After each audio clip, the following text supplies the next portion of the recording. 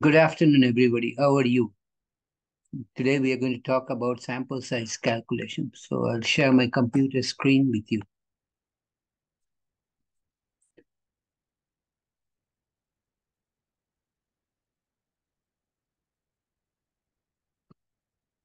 Okay, maybe I need to move this a little bit lower and read it.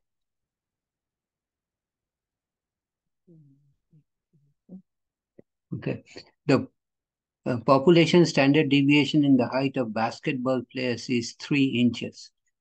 That's the population standard deviation. If we want to be 95% confident that the sample mean is within 1 inch of the population mean, then how many randomly selected basketball players should be surveyed? So, solution. Sample size formula. Sample size formula. Formula. Okay. N is equal to Z alpha by 2 multiplied by sigma divided by margin of error. So Z alpha by 2 is critical value of Z. Value of Z. Okay. Sigma is population standard deviation.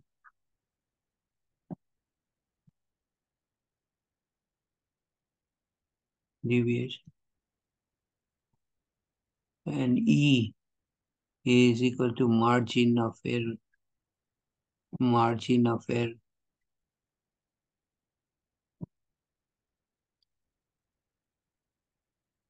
Okay.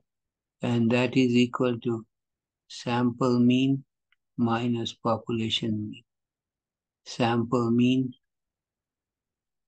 minus population mean.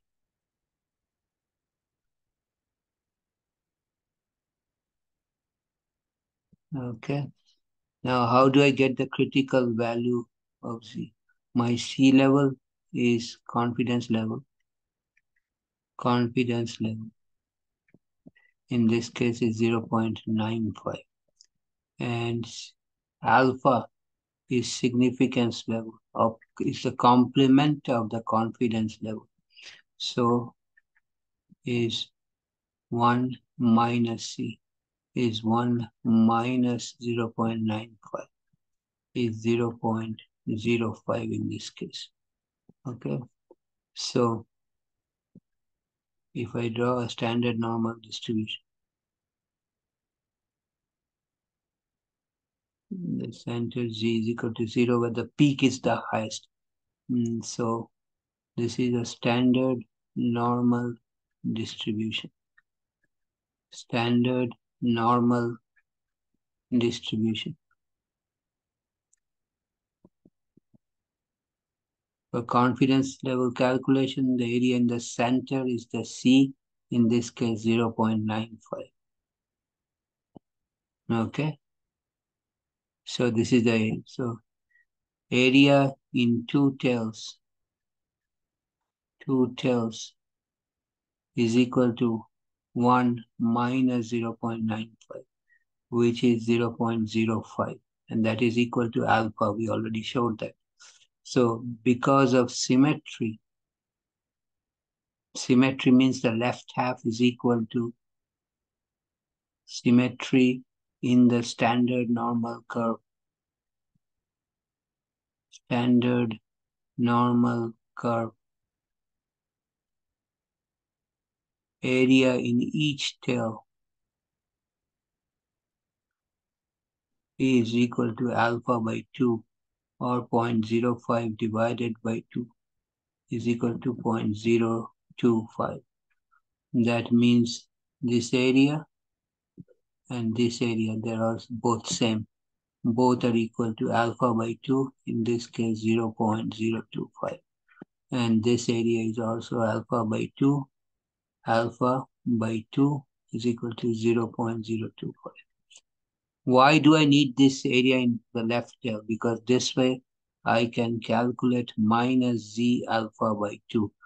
This Z alpha by 2 is called critical value because it will separate the tail region from the center, from the confidence region. Okay, that's why it's called a critical region. So how do I find? So that is minus Z alpha by 2 and this is Z alpha by 2. Notice the area to the left of minus Z alpha by 2 in the left tail is alpha by 2 and Z alpha by 2 area to the right of it in the right tail is also alpha by 2. That is the way the noting, the symbols work. Alpha by 2 minus Z alpha by 2 means area to the left of it is alpha by 2. Positive Z alpha by 2 means the area to the right of it is alpha by 2. So go to press second, then verse, then scroll down to in now. Type for area in the left tail as 0.025. Now this is a standard normal curve. The mean is 0, sigma is 1, and you paste means enter and enter. Bring your cursor on paste and hit enter and enter. So let's do that. Second verse 3 in norm. Area is 0.025, mean is 0, standard deviation is 1, paste, enter, and enter. And this minus Z alpha by 2, which we will need in this problem, is minus 1.96. Okay. By symmetry, Z alpha by 2 is positive 1.96.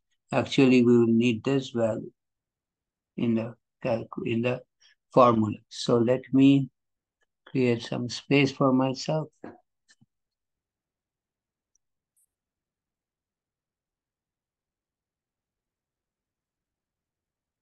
Okay. So my n then equal to Z alpha by 2 I've shown is 1.96 multiplied by sigma. Okay.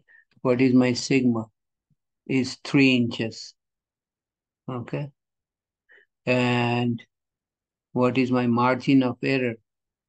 Is 1. Okay.